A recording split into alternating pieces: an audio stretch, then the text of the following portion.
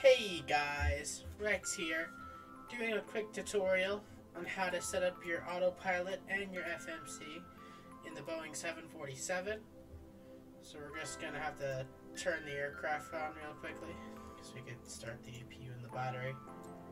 But we're not going to have to do much, just get everything all set up so we can just turn the power. All we have to do is turn the power on. So let's get a nice camera angle here.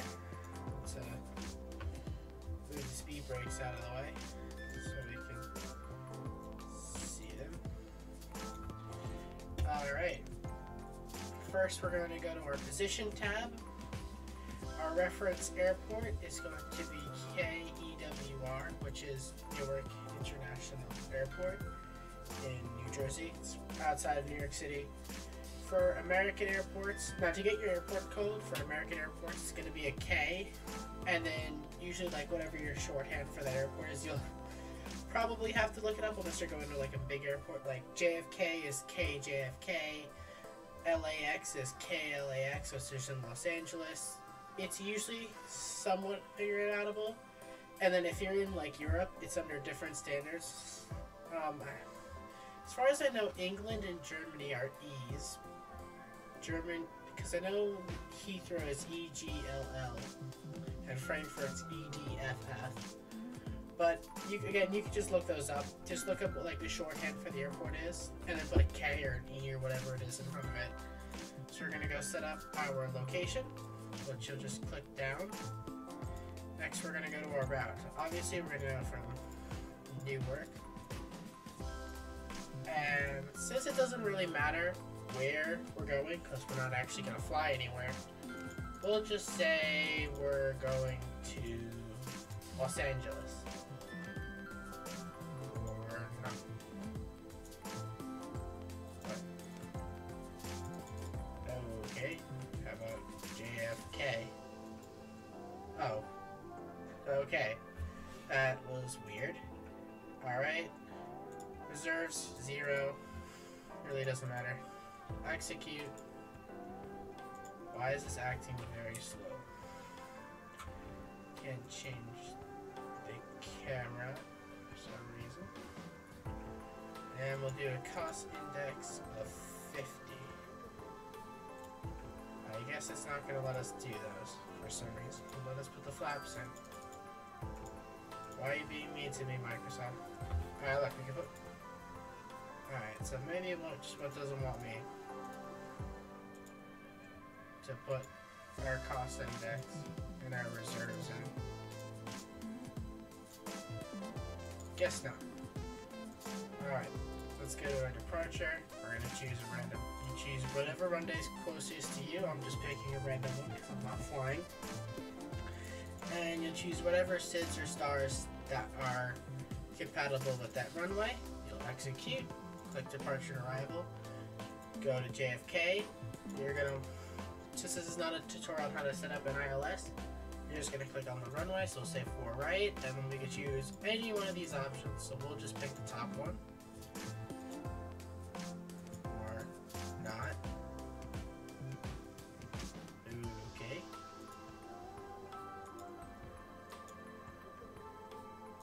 Microsoft does not appear to like me for some reason right now.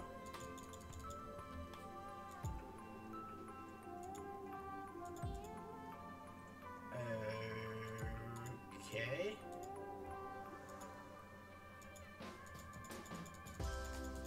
This is interesting. Alright. Well, we have a... what? Okay. We're going to runway 13 using a Part 3.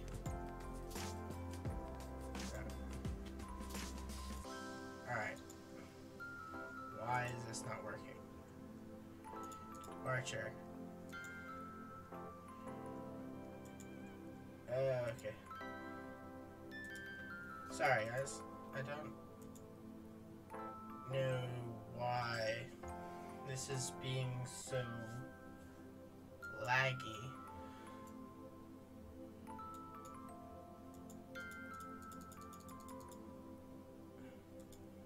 Oh, okay. Hopefully. What the? Alright. Let's pick a runway now. Okay. Look, we're getting somewhere. Oh, yes, finally! Okay, that took way too long.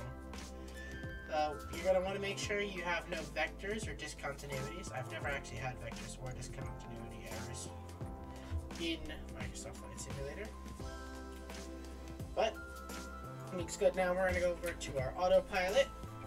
First, we're going to want to turn on our flight directors, which they're both on. You could choose your cruise altitude, which I guess we'll say maybe 32,000.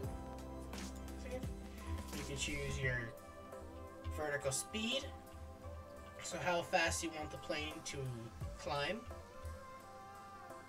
which we'll say is about 3,000. You could pick less. I wouldn't go more than 3,000, and I wouldn't go less than 2,500.